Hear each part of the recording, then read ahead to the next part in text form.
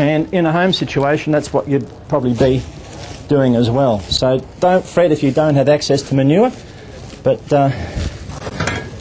there's a whole range of chip material here. Now this has already got quite warm too, so that's fairly new. That's started already, yeah.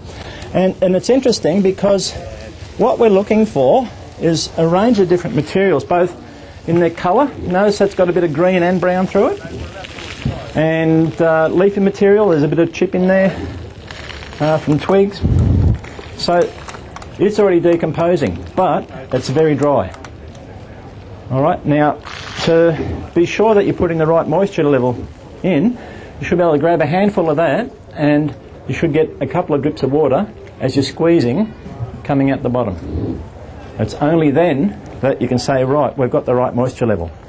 Remember, how much did we need to put in if this was a cubic metre? 500. About 500 litres, yeah. A lot of water.